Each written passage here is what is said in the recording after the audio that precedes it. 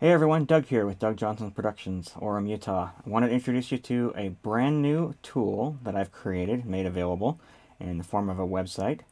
This tool allows you to manipulate 3D lookup tables, or LUTs as we like to call them, using mathematical operations. So it has the features to combine LUTs, change the intensity of a LUT, and then there's another one which I'm going to create an entirely separate video on, which is matching the look of two different cameras. I'll actually show you a practical application of that and the way that I've used it myself as part of my work. So the website, lutmath.com, LUTMATH.com.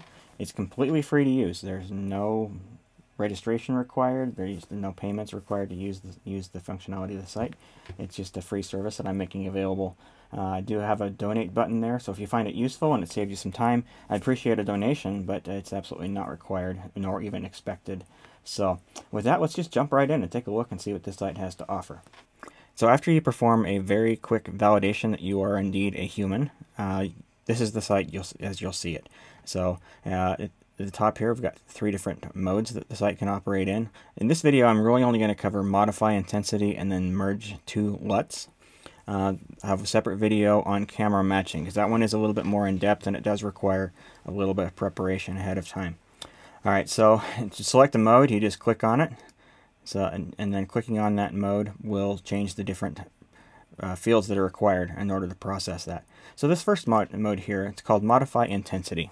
And what this is designed to do is to give you a chance to modify how intense a particular LUT is. So for example, you go on the internet and you find a LUT that you really like, but you find that its effect is just a little bit too strong, or maybe it's not strong enough. What this particular tool does is allows you to dial that effect back or crank it up if that's what you're looking for. When the site first comes up, it starts here on the Modify Intensity tab, and that's the one we're going to be taking a look at here first. This is the one that allows us to dial up or dial back the level of intensity of a particular LUT. Now, let me give you one particular example here. So if I pull up DaVinci Resolve here, by the way, there's a free version of this, so if you're looking for a tool that allows you to do coloring, the free version is actually quite powerful. Just go to blackmagicdesign.com to download that. So what I've got here, if you see my other video, it'll make sense why I have this particular shot. But I'm going to take and apply a LUT to this. This is one from a company called Small HD. They're pretty well known for their monitors. They make some LUTs available on their website. So in this first node, I've preloaded one that they call the Matrices. And this is designed to mimic the look of the movie The Matrix from a few years ago. If you remember that movie, it had a very distinctive green cast to it throughout.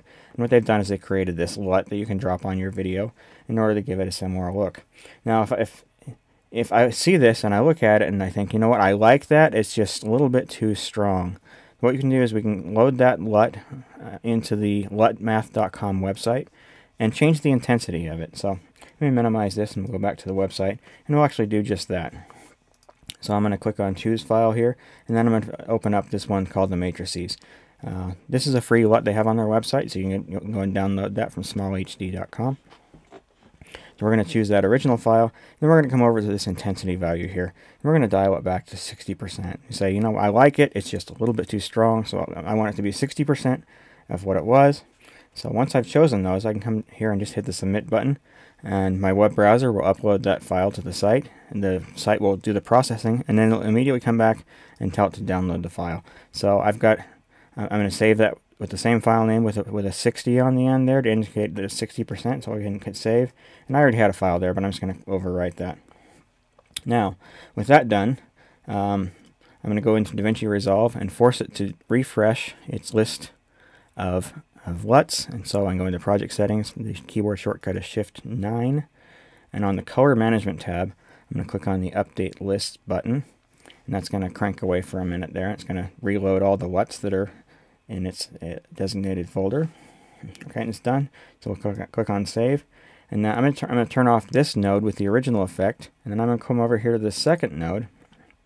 And I'm going to load in that modified LUT that I just created. So I've got it under a folder called DJ for my name.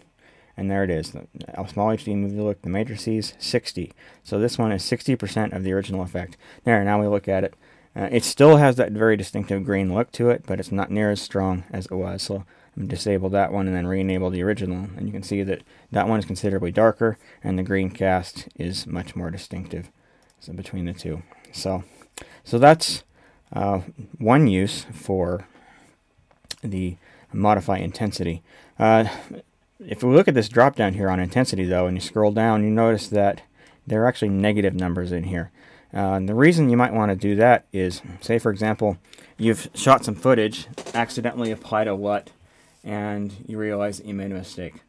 And you don't have the original footage anymore for whatever reason. Well, you can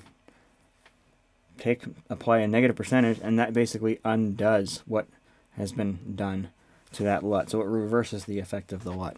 And so if you wanted to completely remove one, or at least as best you can, you choose negative 100. Or if you want to dial it back, say for example, we had used this original matrices on some footage, rendered it, lost the original clip, and we wanted to dial back the intensity a little bit, we can set that to negative 40, and that will be effectively the same as doing the original process at 60%.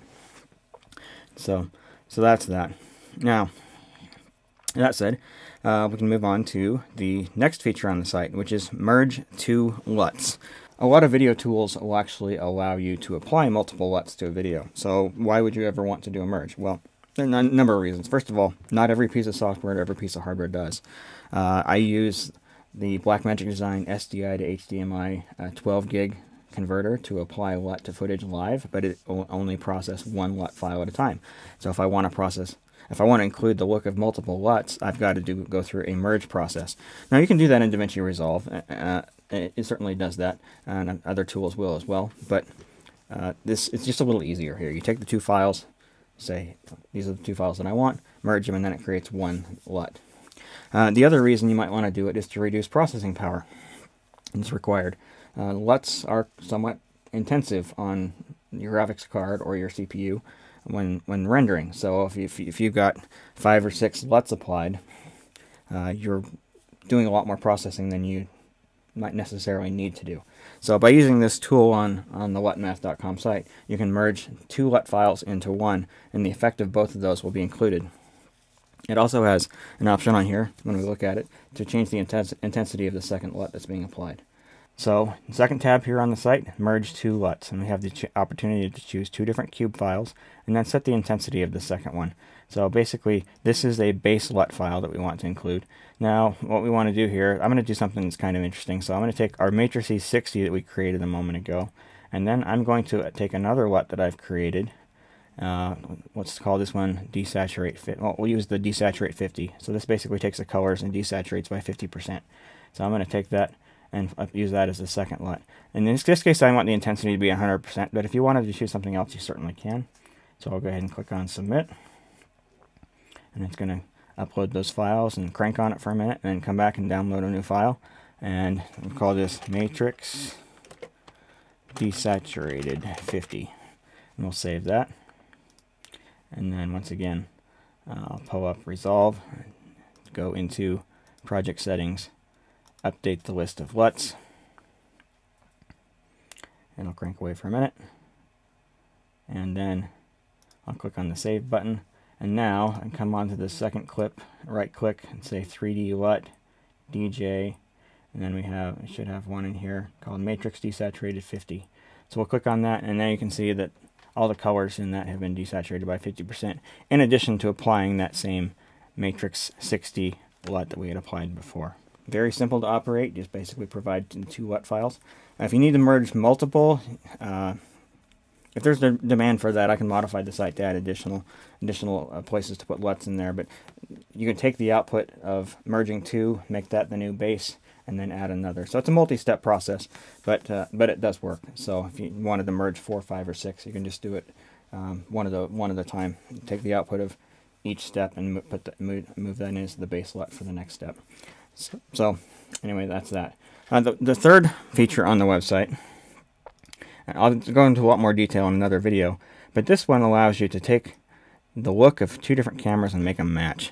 A perfect example of that is when I'm shooting live video, my main camera is a Sony PXWZ-150, and it's got a really nice look to it. It's got just enough punch, just enough saturation, just enough contrast to be very pleasing. but I also use a Sony PTZ camera called the SRG 300 SE. The colors coming out of it are, I'll just say, they're not great. They're good, but they're not great. And especially, particularly in oranges and reds, they tend to either go a little too orange or a little too magenta. And so what I've done is I've profiled those two cameras. The other video talks about that. And then taken those profiles, and I can run them through the LUTmath.com site to produce a new LUT, which makes my PTZ Sony look very similar to my Z150. They actually match quite nicely after the process has been done. So just very quickly, we'll run through that process here.